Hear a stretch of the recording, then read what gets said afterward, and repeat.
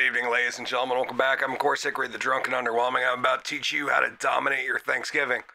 That's right. 3 recipes, 2 types of mashed potatoes, and stuffing. We're going to get to it in this video. So I'm going to start by dicing up some onions. I'm showing you with this knife just because if I can do it with this big knife, you can do it with any knife. Knife skills are something that everybody should know. But yeah, we're going to quickly dice. This is my beautiful, I love this blade.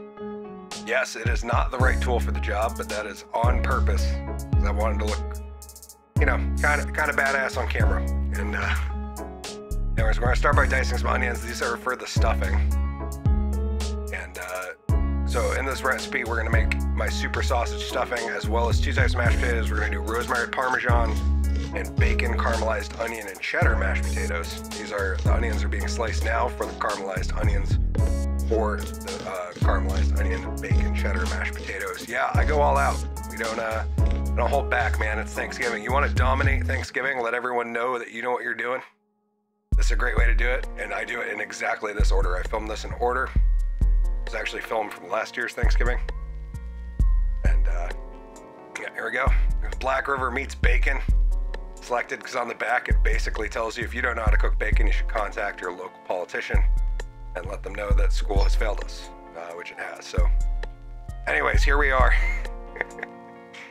Dicing some bacon.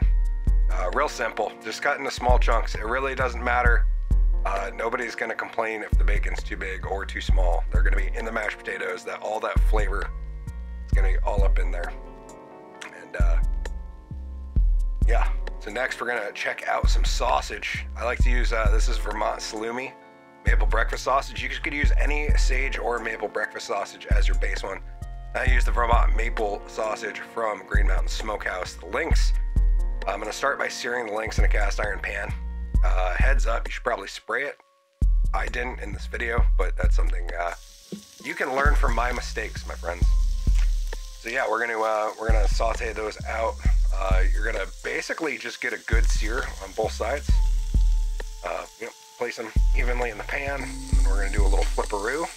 Basically, we're just browning them. You are not fully cooking these sausages at this point.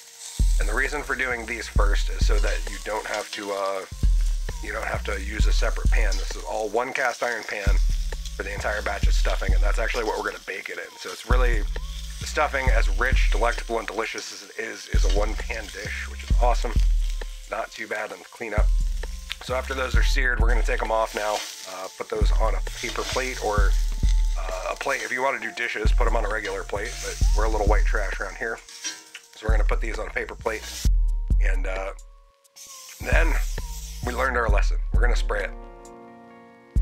Next, we're going to throw the Vermont maple breakfast sausage from Vermont salumi in there. And then I have a couple ends from work. We typically slice these into patties, and we end up with some ends.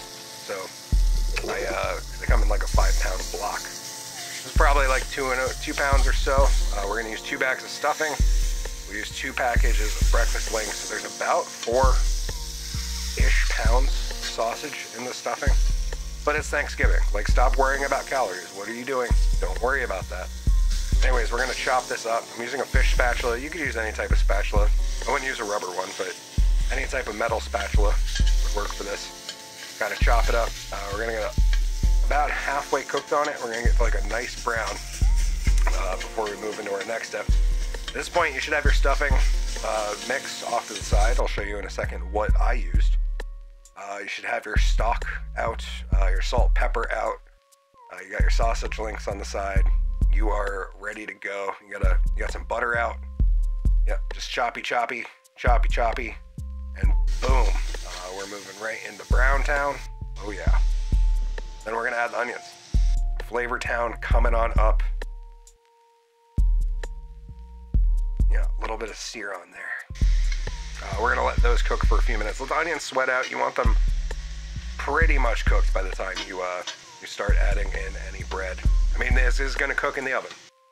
But yeah, right about there, you can see they're pretty well sweated out. Now we're gonna take just our normal bag of herb stuffing. Drop that in there. Nice tip is to add a little bit of Bell's turkey seasoning into your stuffing as well. Gonna let that cook for a minute. We're gonna kind of stir it around, let it absorb some of the sausage fat and onion juice that is cooked out. And it's gonna absorb a little bit, but then we are going to go and add some stock. Yeah, that's the point where we just added some stock. We're stirring it around now. The amount of stock you're gonna have to add is gonna be dependent on lots of things, including, and not including, included but not up into the humidity in your area. Yes, that will actually affect a lot of baking and such, especially things like this where you're trying to regulate the amount of moisture in it. It's pretty dry up here. So there I added a little bit more. I added a little too much stock, so we added a little more stuffing.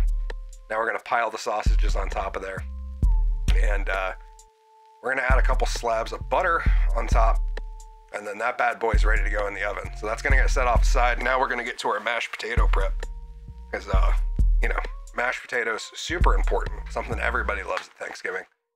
And yeah, the stuffing is gonna be great. So yeah, we're gonna start by cooking off that bacon. We're gonna cook it down pretty good, man. You want this bacon, I like to get it crispy. It's gonna take a few minutes for sure. And you probably wanna go a little longer than you think you are. And you're gonna wanna babysit it. Because bacon can be temperamental, especially when you're trying to get it this crispy. Because it's only gonna get soggier sitting in the mashed potatoes. Like, it's not gonna get crispier over time. It's only gonna get soggier. We're gonna really take our time here, let that bacon cook out until it's got a nice level of darkness to it. You know, want most of that fat rendered out. And then we're just about there. And what we're gonna do is we're gonna start to pull the bacon to the side. We're gonna use another paper plate, pull the bacon out with a pair of tongs. And then we're gonna drain off that bacon fat. Oh yeah, nice drain job. We're gonna leave some in there because we're gonna caramelize our onions in this bacon fat. That's gonna add a whole lot of flavor to the entire dish. Oh yeah, a nice little sear going on there. ASMR sizzle. But yeah, we're gonna mix those around with a pair of tongs. They're gonna cook for quite a while. Caramelized onions should take you a while. I used to have a friend that said if they don't take you less than a couple hours, you're doing it wrong.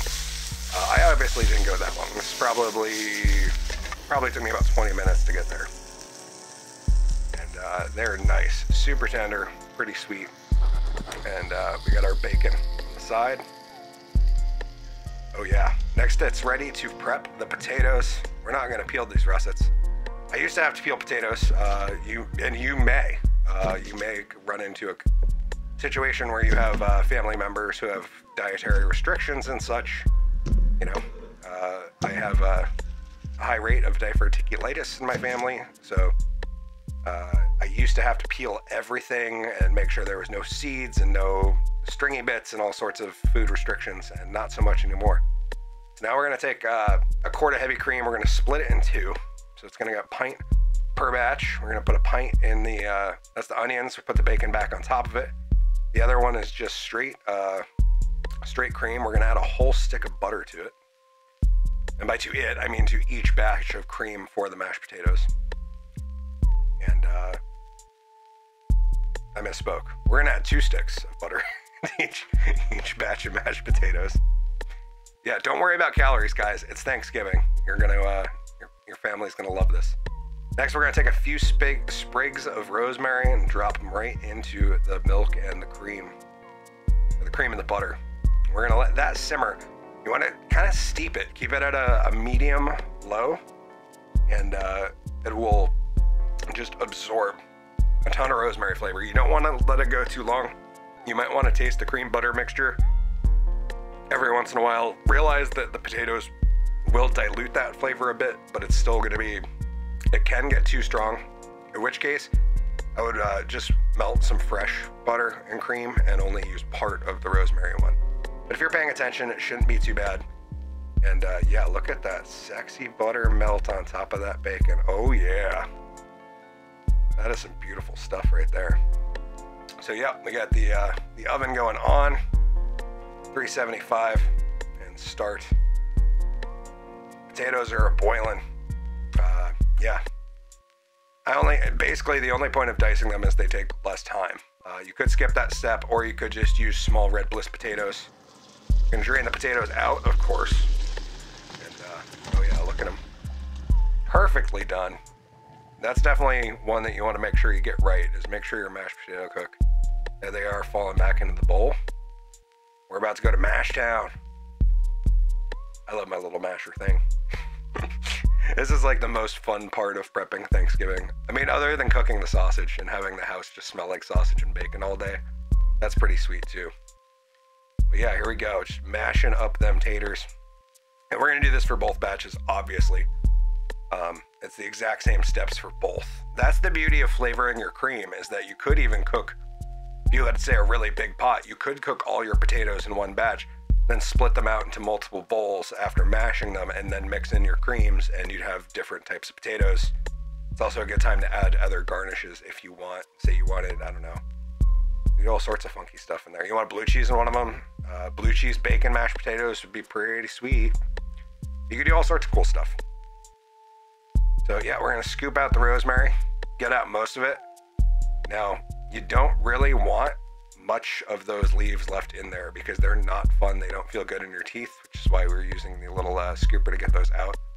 Also, that's a diverticulitis issue if you have someone in your family that has that. Here we go. Let's mount those mashed potatoes, all that butter and cream. Ooh. Yeah, we lost a couple of rosemary leaves there. That's gonna be fine. You just don't want the majority of them in there. Oh man, that was a sexy pour right there. The bacon and the onions just getting down. Next, we're gonna add a bag. Now here's a pro tip. Use a 50% fat cheddar because you've already got all the fat from the bacon. Well, not all the fat from the bacon. You took some out, but the fat from the bacon and the cream and the butter. And it would behoove you to use a sharp, light cheddar. Oh yeah, don't get scared of the salt either. Don't wuss out on me now. And that will prevent them from being, a lot of times when I used to make these and I would use a full fat cheddar, people would be like, oh, they're kind of greasy. Using a half fat cheddar will definitely help that situation. Here we go, just mash it down in. It doesn't really matter if you break up those onions or not. All that flavor is gonna be there. You're still gonna get the texture. Here we are, just using some cheap grated Parmesan. You could use shredded Parmesan, you could use shaved Parmesan. You can really do whatever the hell you want with these. You could do rosemary cheddar, you could put some thyme in there. This is just a template for you to take and take with you to dominate your Thanksgiving. Because isn't that what it's all about? Is being the guy that brings the dish that everybody absolutely loves. And this is how I transport down the road 2 pots and a brown box. And here is a picture of the finished product. I hope you guys enjoyed this video. Hope you learned a little bit. And happy Thanksgiving, everybody. I hope you dominate. I hope that everything comes out great. Here's a little flyby of the whole spread down there at Thanksgiving. I didn't make all these dishes. I just made the stuffing and the mashed potatoes, but just so that other people do put in work. And we have an awesome Thanksgiving every year. I'm really stoked about it this year. And back to my stuff. Oh yeah. Bacon caramelized onion mashed potatoes. Hickory super sausage stuffing. And finally, the rosemary Parmesan taters. Hope you guys have a beautiful Thanksgiving. Cheers. Drunk Magician out.